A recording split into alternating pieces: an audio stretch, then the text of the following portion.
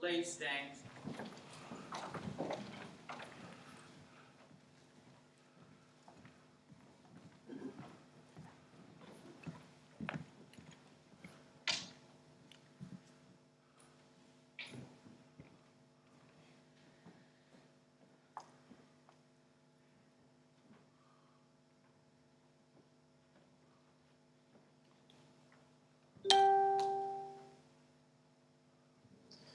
In the name of the Father, and the Son, and the Holy Spirit. Amen. The grace and peace of our Lord Jesus Christ, the love of God, and the communion of the Holy Spirit be with you all. And with your spirit. Good morning, everyone. Morning, Father. Our Mass today is for the memorial of Saint Cecilia. Although a church was named after her in Rome from the 4th century, we don't know very much about her, and from the 16th century she was named the patron of musicians. Our Mass today is being offered for the repose of the soul of Stella McAuliffe, whose today is the 20th anniversary of her death, and Gundi Marino, Rolly Parento, and the souls in purgatory. So we ask that Stella, Gundi, and Rolly are speedily brought into God's presence and mercy and consolation for their family and friends. And remember all those souls in purgatory, especially those who have no one to pray for them. Let us acknowledge our sins and so prepare ourselves to celebrate the sacred mysteries.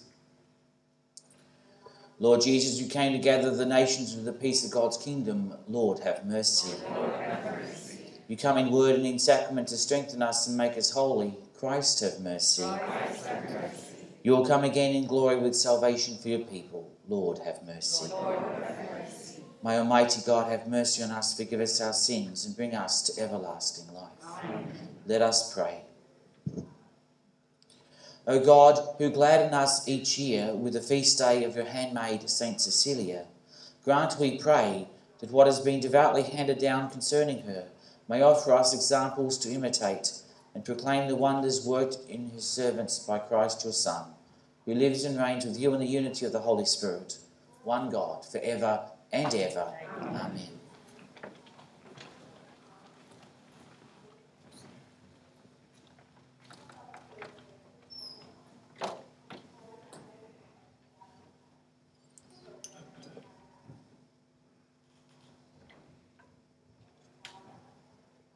A reading? Thank you. A reading from the prophet Daniel. In the 3rd year of the reign of Jehoiakim, king of Judah, Nebuchadnezzar, king of Babylon, marched on Jerusalem and besieged it. The Lord delivered Jehoiakim, king of Judah, into his hands with some of the furnishings of the temple of God. He took them away to the land of Shimer and the sacred vessels in the treasury of his own gods. The king ordered Aspenaz, his chief eunuch, to select from the Israelites a certain number of boys of either royal or noble descent. They had to be without any physical defect or of good appearance, trained in every kind of wisdom, well-informed, quick of learning, suitable for service in the palace of the king. Aspenaz himself was to teach them the language and the literature of the Chaldeans. The king assigned them to a daily allowance of food and wine from his own royal table. They were to receive an education lasting for 3 years, after which they were expected to be fit for the king's society. Among them were Daniel, Ananiah, Mishael, and Azariah, who were Judeans. Daniel, who was most anxious not to defile himself with the food and wine from the royal table, begged the chief eunuch to spare him this defilement, and by the grace of God, Daniel met goodwill and sympathy on the part of the chief eunuch. But he warned Daniel, "I am afraid of my lord the king. He has assigned you food and drink, and if he sees you looking thinner in the face than other boys of your age, my head will be in danger with the king because of you." At this, Daniel turned to the guard whom the chief eunuch had assigned to Daniel, Hananiah, Mishael, and Azariah. He said, "Please allow your servants a 10 days trial, during which we are given only vegetables to eat and water to drink. You can then compare our looks with those of the boys who eat the king's food. Go by what you see and treat your servants accordingly." The man agreed to do what they asked and put them on 10 days trial.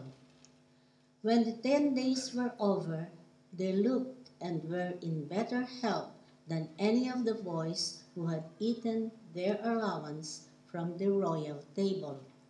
So the guard withdrew their allowance of food and wine they were to drink and gave them vegetables. And God favored these 4 boys with knowledge and intelligence in everything connected with literature and in wisdom, while Daniel had the gift of interpreting every kind of vision and dream. When the period stipulated by the king for the boys' training was over, the chief eunuch presented them to Nebuchadnezzar. The king conversed with them, and among all the boys found none to equal Daniel, Hananiah, Mishael, and Azariah.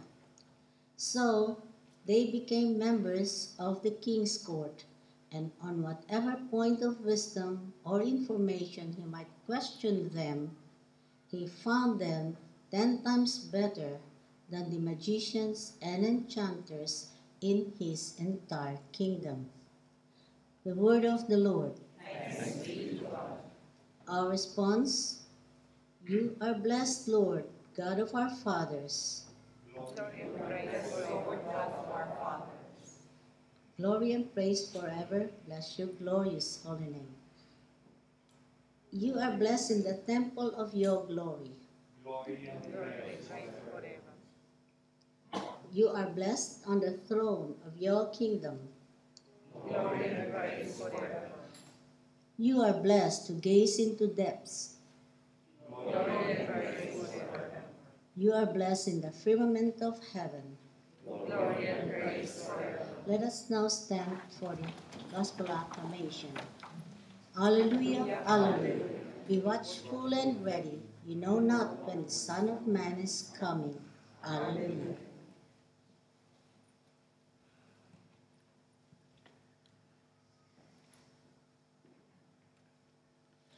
The Lord be with you. And with your spirit. A reading from the Holy Gospel according to Luke. Glory to you, Lord. As Jesus looked up, he saw rich people putting their offerings into the treasury. Then he happened to notice a poverty-stricken widow putting in 2 small coins. And he said, "I tell you truly, this poor widow has put in more than any of them, for these have all contributed money they had over, but she, from the little she had, has put all she had to live on." The Gospel of the Lord. Praise to you, Lord Jesus Christ.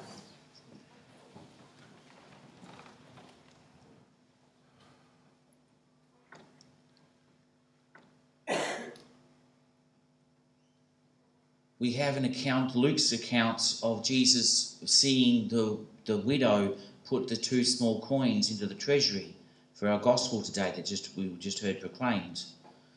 So it invites us to recognise or to be challenged about our generosity. But I wonder if you've ever had someone do something nice to you and you said thank you to them and they say, "Oh, don't worry about it, it was nothing." Perhaps even you have said it yourselves. I know I have. I think humanly speaking, it's really easy for us to want to sort of downplay our efforts. We want to downplay what we've done. We don't want to sort of big note ourselves, like we think that that's somehow a mistake or wrong. And that may very well be true, but part of the danger of sort of downplaying our efforts is that we can't acknowledge everything or all the ways that we make contribution to God and that we can serve others. Because from the little she had, she has put in all she had to live on. She left nothing back from God, from offering what she had to God. And for each one of us, we are invited to recognise that. And each time we celebrate as a martyr,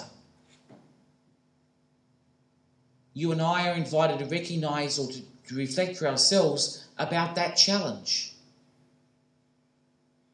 It is perhaps easy to say we follow God when there's hardly any consequences, that we believe in our Lord and Saviour when there's no consequences.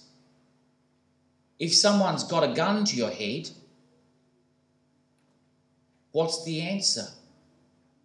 And in part, we're invited to recognise that it should be the same answer regardless of the consequences. Because once again, this is not our only life. But we have life eternal with God when we are able to follow his commandments, when we're able to give generously of ourselves. And so the martyrs help us recognise the reality of that truth. And when we are able to serve God, then God's graces can work in us. Our first reading comes from the beginning of the book of Daniel. And so we hear about Daniel and his 3 friends. And they didn't want to offend God by eating the food that wasn't authorised for God, but by God and for the Israelites. So we're told that they had a bit of a trial for 10 days, just eating vegetables and drinking water and not the wine and the other food from the king's table. It was a risk for the guards, we're told. Like if they got sick, they could have been in trouble.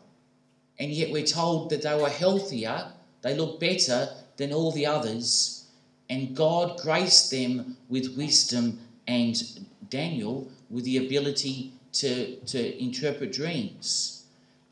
As the book of Daniel continues, we hear about the way that Daniel uses that to give glory to God and to witness to the truth. As I said at the beginning of our Mass, we don't know very much about St. Cecilia, but her name is recorded in the first Eucharistic prayer as among the martyrs. And so St. Cecilia invites us, challenges us to ask ourselves, what am I willing to give for God? What am I willing to give up to be a follower of Jesus? And in part, that answer is going to be multifaceted. But we're invited to recognise that as St. Cecilia was willing to give her life for the Lord, then we can ask for her intercession that we too may be able to be generous with our talents and gifts in giving witness to our loving God.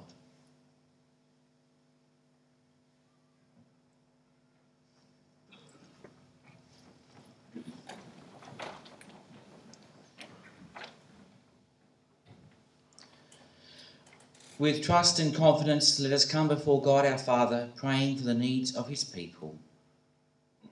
Let us pray for all who exercise the service of leadership in the Church. May they follow the example and teaching of the Lord Jesus by carrying out their tasks with humility, patience and kindness, without arrogance or favour. We pray to the Lord. Let us pray for all who work in social services. May they show compassion and courtesy in their dealings with the needy and help to bring about a caring community. We pray to the Lord. Lord, hear our prayer. Let us remember in our prayers all widows. May we always be concerned for them in their loneliness and neglect, and help them in their most felt needs. We pray to the Lord. Lord, hear our prayer. Let us pray that we may not count the cost in our giving, that we may remember that it is not the value of the gift that counts, but the generosity of the giver. We pray to the Lord. Lord, hear our prayer. Let us take a moment for the prayer in our own hearts.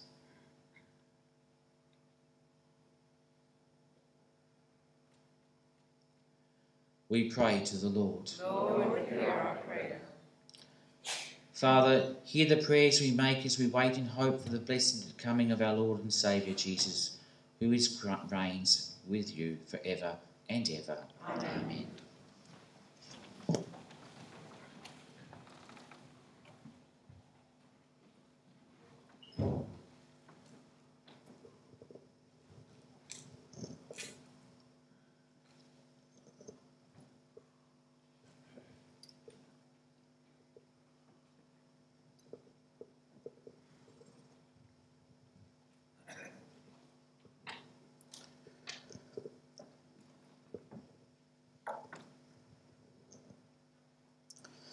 Blessed are you, Lord God of all creation, for through your goodness we have received the bread we offer you.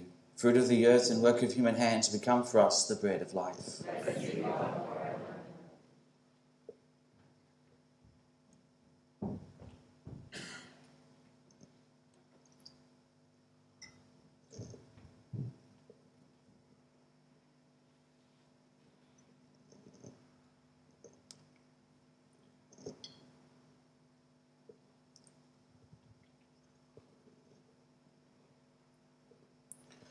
Blessed are you, Lord God of all creation, for through your goodness we have received the wine we offer you. Fruit of the vine and work of human hands, become our spiritual drink. Blessed be God forever.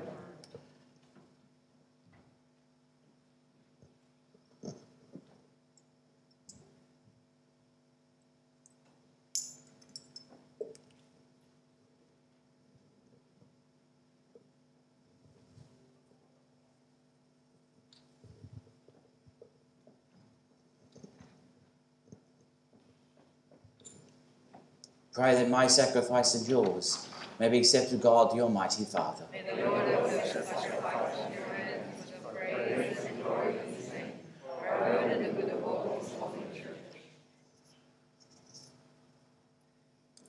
May the offerings we bring in celebration of Blessed Cecilia win your gracious acceptance, O Lord, we pray, just as the struggle of her suffering and passion was pleasing to you, through Christ our Lord. Amen. The Lord be with you. And with your spirit, Lift up your hearts. lift them up to the Lord. Let us give thanks to the Lord our God. It is right and just. It is truly right and just, our duty and our salvation, always and everywhere to give you thanks, Lord, Holy Father, Almighty and eternal God.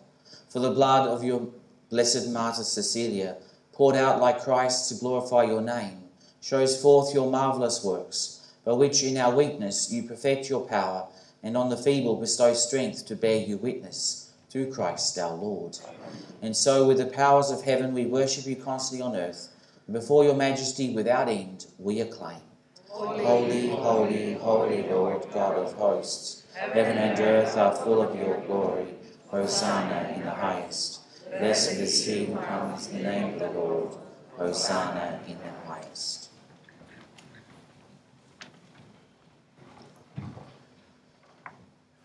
To you, therefore, most merciful Father, we make humble prayer and petition through Jesus Christ, your Son, our Lord, that you accept and bless these gifts, these offerings, these holy and unblemished sacrifices, which we offer you firstly for your holy Catholic Church. Be pleased to grant her peace, to guard, unite and govern her throughout the whole world, together with your servant Francis, our Pope, and Vincent, our Bishop, and all those who, holding to the truth, hand on the Catholic and Apostolic faith. Remember your servants. Remember your servants and all here gathered, whose faith and devotion are known to you. For them we offer you this sacrifice of praise, although offer it for themselves and all who are dear to them, the redemption of their souls, in hope of health and well-being, and paying their homage to you, the eternal God, living and true. In communion with those whose memory we venerate, especially the glorious ever Virgin Mary, Mother of our God and Lord Jesus Christ, and blessed Joseph, her spouse, your blessed apostles and martyrs, Peter and Paul, Andrew, James, John, Thomas, James, Philip, Bartholomew, Matthew, Simon and Jude, Linus, Cletus, Clement, Sixtus, Cornelius, Cyprian, Lawrence, Chrysogonus, John and Paul, Cosmos and Damien, and all your saints. We ask that through their merits and prayers, in all things, we may be defended by your protecting help. Therefore, Lord, we pray, graciously accept this oblation of our service, that of your whole family.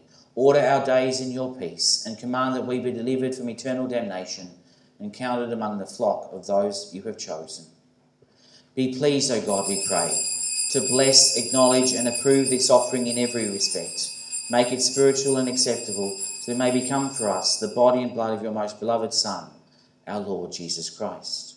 On the day before he was to suffer, he took bread in his holy and venerable hands, and with eyes raised to heaven to you, O God, his almighty Father, giving you thanks, he said the blessing, broke the bread and gave it to his disciples, saying, "Take this, all of you, and eat of it.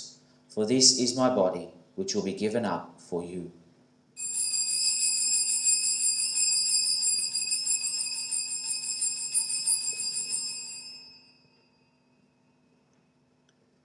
In a similar way, when supper was ended, he took this precious chalice in his holy and venerable hands, and once more giving you thanks, he said the blessing, gave the chalice to his disciples, saying, "Take this, all of you, and drink from it.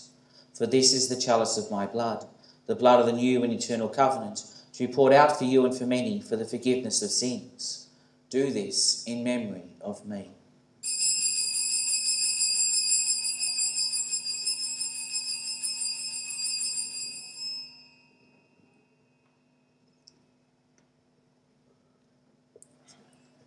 The mystery of faith. We proclaim your death, O Lord, and profess your resurrection until you come again.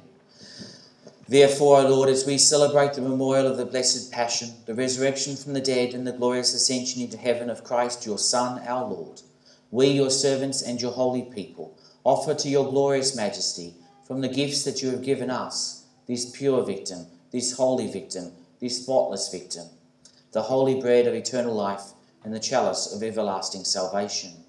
Be pleased to look upon these offerings with a serene and kindly countenance, and to accept them as once you were pleased to accept the gifts of your servant Abel the just, the sacrifice of Abraham our father in faith, and the offering of your high priest Melchizedek, a holy sacrifice, a spotless victim.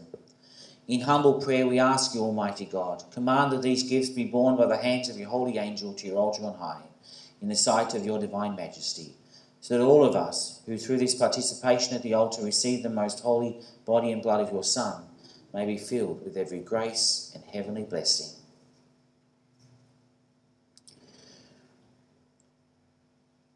Remember also, Lord, your servants, Stella McAuliffe, Gundi Marino, Rolly Parento, the souls in purgatory, and especially all those we remember through this month of November, who have gone before us with the sign of faith, and rest in the sleep of peace. Grant them, O Lord, we pray, and all who sleep in Christ, a place of refreshment, light, and peace. To us also, your servants, who, though sinners, hope in your abundant mercies, graciously grant some share and fellowship with your holy apostles and martyrs, with John the Baptist, Stephen, Matthias, Barnabas, Ignatius, Alexander, Marcellinus, Peter, Felicity, Perpetua, Agatha, Lucy, Agnes, Cecilia, Anastasia, and all your saints. Admit us, we beseech you, into their company, not weighing our merits, but granting us your pardon through Christ our Lord, through whom you continue to make all these good things, O Lord. You sanctify them, fill them with life, bless them, and bestow them upon us.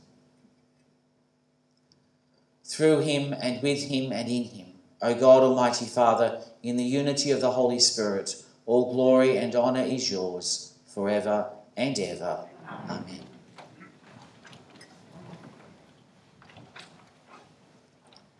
At the Saviour's command, informed by divine teaching, we dare to say, Our Father, who art in heaven, hallowed be thy name. Thy kingdom come, thy will be done on earth as it is in heaven. Give us this day our daily bread, and forgive us our trespasses, as we forgive those who trespass against us. And lead us not into temptation, but deliver us from evil. Deliver us, Lord, we pray, from every evil. Graciously grant peace in our days, that by the help of your mercy we may be always free from sin and safe from all distress, as we await the blessed hope and the coming of our Saviour, Jesus Christ. In whom the power and the glory are yours, now and forever. Lord Jesus Christ, who said to your apostles, "Peace I leave you, my peace I give you," look not on our sins, but on the faith of your church, and graciously grant her peace and unity in accordance with your will, who live and reign for ever and ever. Amen. The peace of the Lord be with you always. Let us offer each other the sign of peace.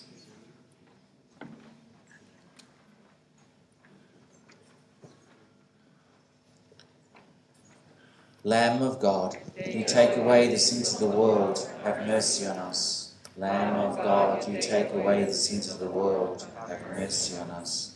Lamb of God, you take away the sins of the world, grant us peace.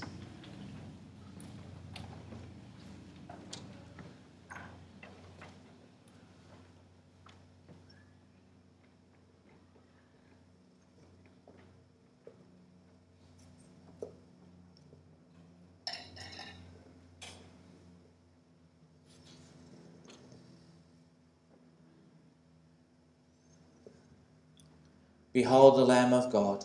Behold him who takes away the sins of the world. Blessed are those called to the supper of the Lamb. Lord, I am not worthy that you should enter under my roof, but only say the word, and my soul shall be healed.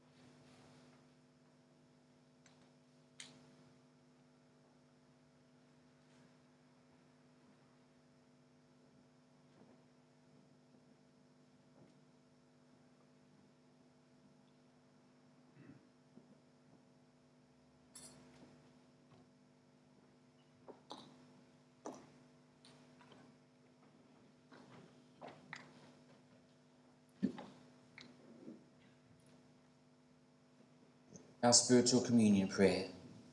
My Jesus, I believe that you are present in the most holy sacrament. I love you above all things, and I desire to receive you in my soul. Since I cannot at this moment receive you sacramentally, come at least spiritually into my heart.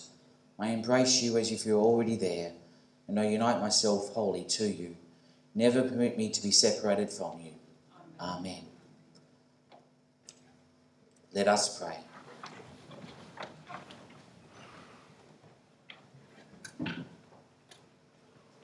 O God, who bestowed on Blessed Cecilia a crown among the saints for her twofold triumph of virginity and martyrdom, grant, we pray, through the power of this sacrament, that bravely overcoming every evil, we may attain the glory of heaven through Christ our Lord. Amen. Can I have the people who are going to give communion to the sick to come forward now, please?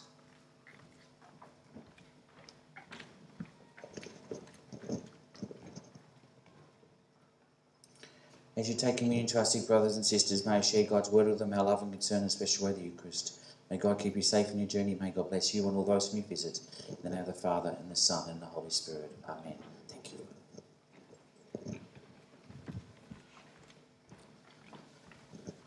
Thank you for so beautifully participating in our Eucharist this morning. The Lord be with you. And with your spirit. May Almighty God bless you, the Father, and the Son, and the Holy Spirit. Amen. Our Mass is ended. Go in the peace of Christ. Thanks be to God. Thank you very much, everyone. I hope you enjoy the rest of your day. God bless.